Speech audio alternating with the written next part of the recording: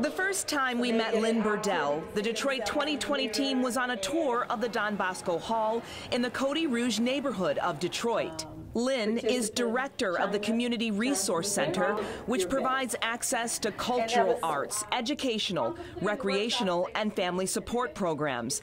There are traditional youth programs like basketball and after-school tutoring. And then we have other more innovative programs that are our graphic design, our robotics.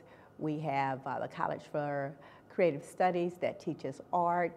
We have Pewabic Pottery that teaches pottery and actual skills in those areas.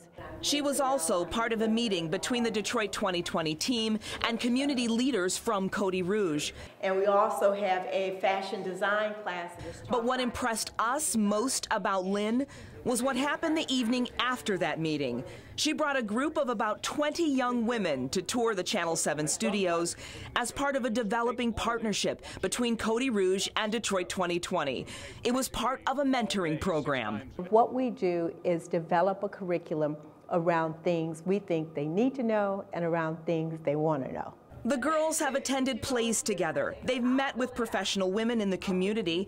Now they're planning an outing to a dance performance. But the program is about more than field trips. I wanted them to have a place where they could come, feel safe, learn, get an opportunity to see other women to model and mimic, and knowing that no matter what happened, we would be here for them.